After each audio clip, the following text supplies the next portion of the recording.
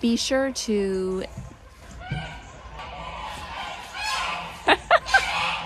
Please allow me to introduce you to these sheep. When we first arrived at our Airbnb, we were greeted by this lineup of 3 sheep who stared at Ian as he parked the car. I later learned from the owner of the farm that the 3 sheep are sisters, all clinically obese, who have never had any lambs. They are just living out their years on this farm with their loving owners.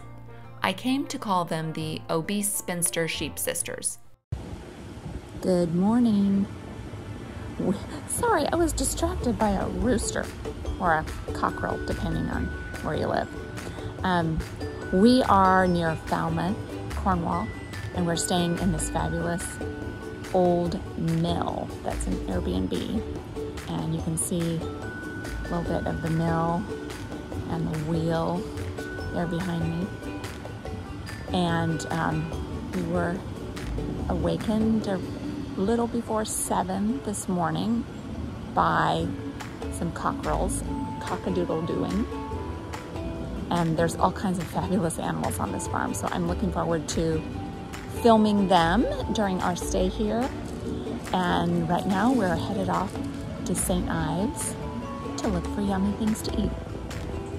This doorway to the old mill is so beautiful, but of course I have to draw your attention to a very special feature of the doorstep. There is a wee little hedgehog made out of stone, just like on my doorstep back in Texas. I had a hedgehog made out of stone. I'm inserting a photo of the little stone hedgehog on my doorstep in Texas. The funny thing about this is that my mom-in-law brought it over to us from England. She was interrogated by the chap at the airport that trip who said, "What do you have in your luggage? Rocks?" The other thing that I find fascinating about this front door is that there is no doorknob on the outside. There is a very old-fashioned lock on the inside, and when the owners leave, they lock up from the inside and leave through another door. I was really puzzled when I walked up to this door for the first time and was trying to figure out how to open it. This is the window in the room we stayed in. I loved the super thick stone walls of the building and the lovely sunlit window seat in our room on the upper floor. It was from this window that I filmed the alarm clock sounding off in the morning. Here is the alarm.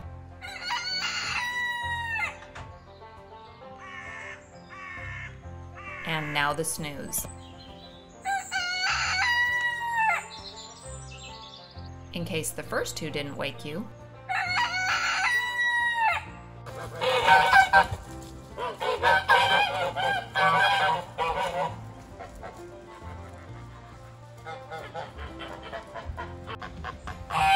Good morning, geese.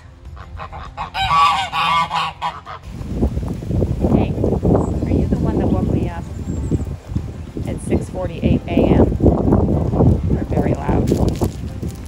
He was a very loud bird with quite lovely feathers. Little did I know what would come next. Now let's check in with the animals at bedtime.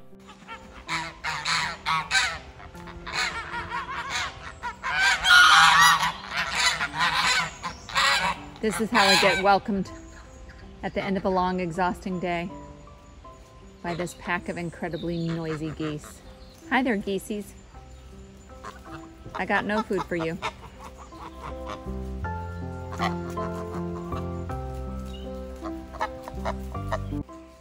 You're ready for bed? Are you always the first to turn in? Let's see what the sisters are doing. They're still munching on grass. They don't want to go to bed. Well, hello. Did you want to come out here and say hello? Are you Bunny? Do you want to come out and say hello, Bunny? I'm not fat. I'm just fluffy.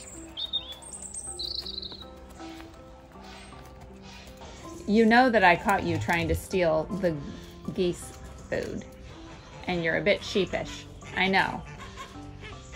Oh, but here they come. Here come the geese.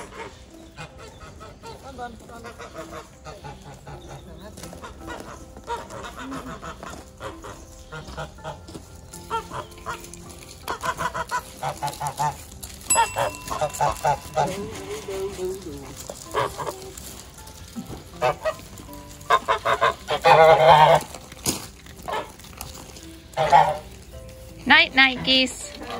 How are you doing, ladies? Where's Bunny? Bunny's more friendly than you are. Where's your sister? One of the last 3 sisters are coming in.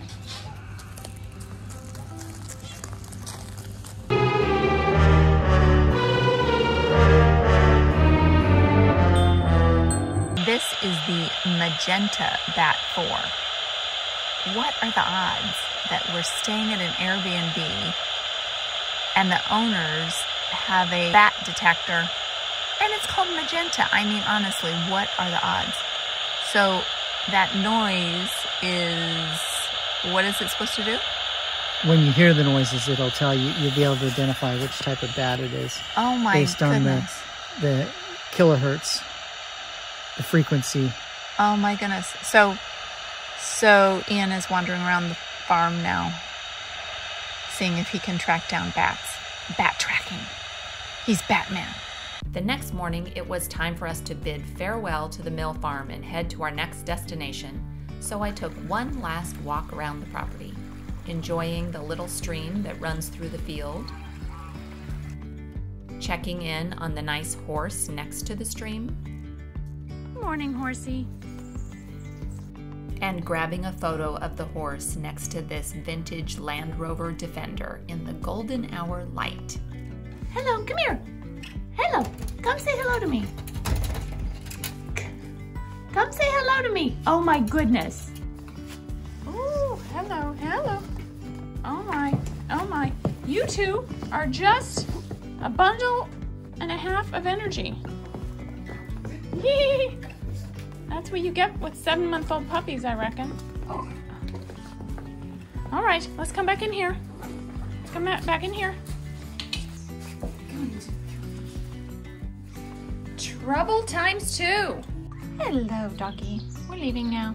Do you care? No, apparently not. Here is the older, more mature doggy of the farm.